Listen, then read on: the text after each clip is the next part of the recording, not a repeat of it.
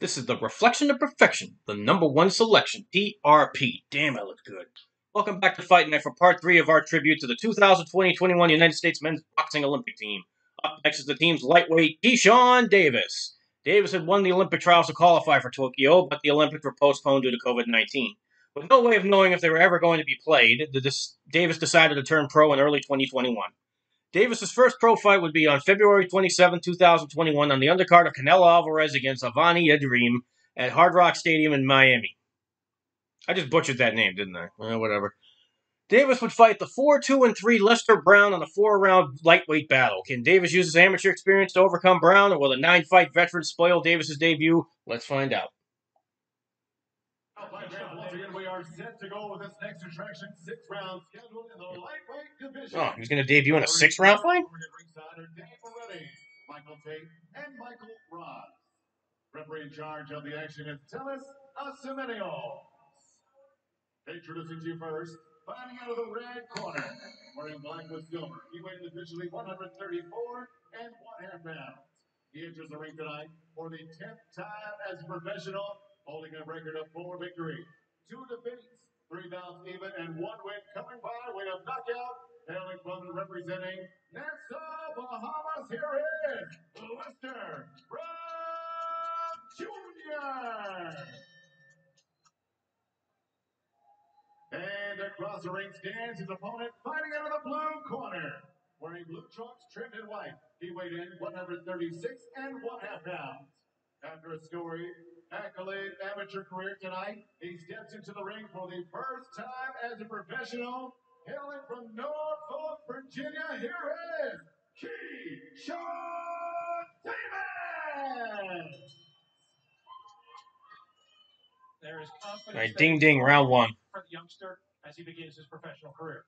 I like that. And he's been burning with confidence all week long. And even you can see him as he comes out. Even his body posture, his stance, someone who's absolutely teeming with confidence.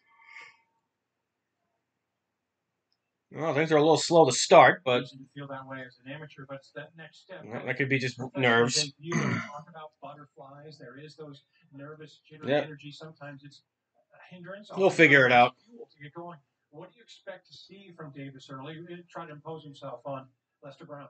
You know, I've watched a lot of Davis's amateur fights, and honestly, he has much more of a pro style anyway.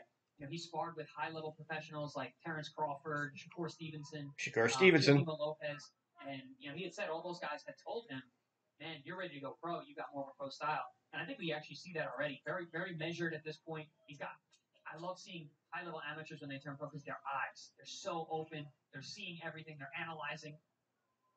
You know, there's many fights as he's been a part of as an amateur. This is still new territory, and the excitement of being able to say, I'm now a professional. This is my vocation.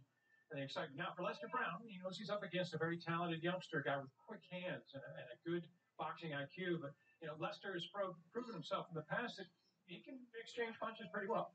Yeah, he's going to need to. He's going to need to be rough. He's going to need to throw punches in the middle of Keyshawn and try and catch him in the middle of combinations or over around his jab. I think for him to be very dangerous to just shell up and let Keyshawn get comfortable. For Lester Brown from Nassau, Bahamas. This is more of a home fight, even though this is incredible. The US than So, it would be for so this is Hard Rock Stadium in Miami. There is literally almost nobody there. Now, remember, this is the undercard, so people probably haven't gotten there yet. But also, this was February 2021. The vaccine wasn't out yet. So there's a lot of empty seats in the crowd. So level changes, good shoulder upper body rhythm. You know, using that jab. Also, he's peeling. He's peeling with one hand to throw the other. Very, very impressive professional work so far from Davis. You know, one of the things he said the other day, and a chance to speak with him, he says, I feel like for my first pro fight, I'm going to get the chance to fight at my pace. Not an amateur pace, but actually bring what I'm certainly capable of doing to the fight.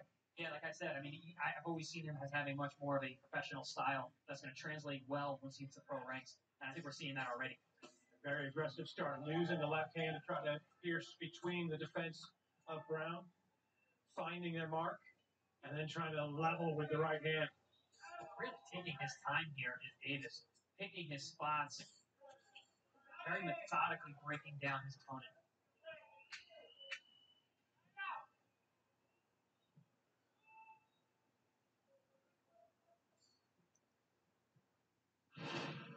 stupid advertisements.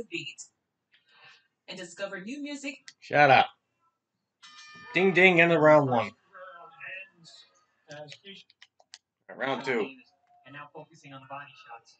Good left hand there from Brown. Actually caught him in the middle, which is exactly what I said he needed to do in order to have any success in this fight.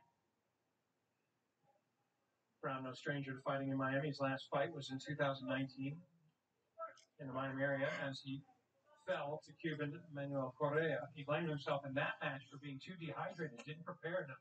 Says he comes in far more prepared for this fight against Davis. So Brown says he lost his last fight because he was dehydrated and didn't take care of himself. So he says he's feeling better this time around. So if Davis is able to beat him, that's a feather in his cap. All right, so Davis is definitely cutting the ring off. He's got him in the corner. What's he going to do with him? Keyshawn doing a great job here, positioning his opponent, stepping around, walking him into corners, using body pressure to keep his man at bay. There's a little bit more of the changing the level that you've mentioned a couple times. Getting low, then being able to stand up. Striking an imposing figure and very fluid. Very fluid. Very fluid. And for a pro debut especially.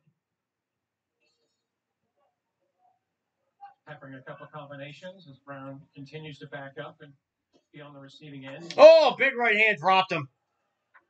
And a little shimmy into the corner as Davis feeling at the height of confidence as that right hook just found the back of Brown. Back of his head. Well, you can go. That was that peel move that I was talking about. Now Davis is going in for the kill. Lets the love down of Brown, and he came with that right hook right to the temple, putting Brown to the canvas. Oh, a big body shot. He's trying to tie up. Veteran move. Against Brown and now sensing a little vulnerability moving in. He said to Davis that I want to put on a show. Great performance. Knockout or not. Ooh. I want to show went to the body, went to the head, went to the body, went to the head. Now, really throwing some hard power shots as Davis. While also maintaining a good range of staying defensively minded. Oh, Davis just pummeling him on the corner. And the ref steps in. That's it. Steps in and stops it. And that's it. Done. Yep, that's it. Quick and painless. And the quick hands of Keyshawn Davis allows him an early birthday present. Giving himself for his 22nd birthday a debut performance worthy of a win in Miami. He was very out. Yep, Davis wins it. KO on the second. He's got a Miami Dolphins jersey on. Okay, that was an impressive win by Davis, but the best was yet to come. Not only would the Olympics be played, he was allowed to fight in them, even though he had already turned pro. This gave him an advantage over other countries since he was training professionally for months before the Olympics. How did he do in the finals? Well, that's a story for another time. As of right now, he had won his pro debut in front of almost nobody in Miami, so, well, see you next time.